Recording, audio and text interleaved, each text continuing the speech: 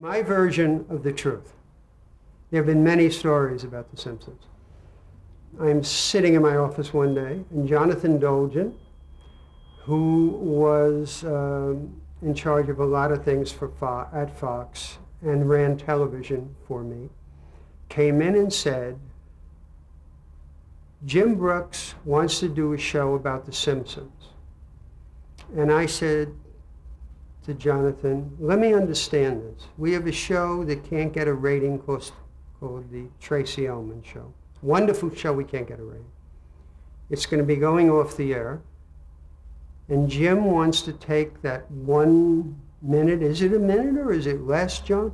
And he wants to make this into a series. And you're sitting here in front of me and telling me you think this is a good idea? He said, yeah, Jim thinks it'll be a big hit. I said, well, John, I think we should call Barry Diller, and if I'm available, I'll go with you to talk to Barry, because if it's a television series for his network, you should talk to him. Went in to see Barry. Barry said, very interesting, we'll get back to you. Told Jim, very interesting, we'll get back to him. Finally, to make a long story short, we want to keep Jim happy. Do anything to keep Jim happy, but nobody believes in The Simpsons. Finally, Jim has his agent, Jeff Berg, call. He's exclusive to you, but you can't keep him from creating. If you're not going to do this, I'm going to take it somewhere else. A pilot is made. What's happening? Stall, stall, stall. Let's order 12 more episodes. That'll keep him busy. And Jim says, I don't care about ordering episodes. When is it going on the air? Where is it going on the air? And so because of Jim's stature, our belief in Jim, it goes on the air. Did anybody say from Barry on down, this is the greatest ideas we've ever heard, Jim. Thank you for bringing it in. This is great.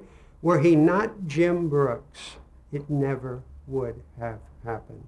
And if it wasn't for Jim Brooks being the way Jim is, I remember one meeting about the Tracy Ullman Show where they were complaining about the budget, and Jim came across the table at one of the accountants and said, that's right, there's no price you can put on creativity.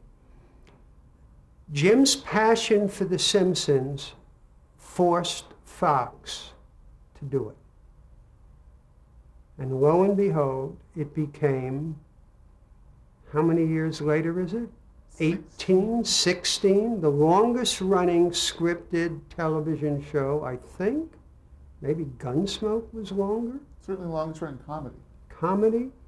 The most successful financial show in the history of television, by far, and still the highest rated show on the Fox network.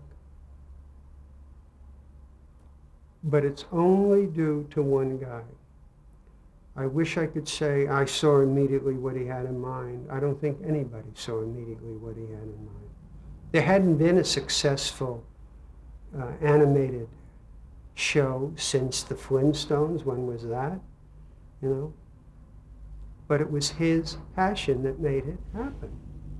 And then he insisted on this boutique firm doing it. And they said, we have to do more than 6 a year? Well, yes, if it's a series. Oh, you mean the animation company? Yes. He said, no, they have to do it. And so John Dolgen had to find a way to get them geared up. See, a series is not just 6 shows, because we'd have to repeat each one 7 times. We can't do that. So, but it was him. That's what it was. I remember the Stanford student council, the students ran Simpsons for president. I mean, it was a phenomenon.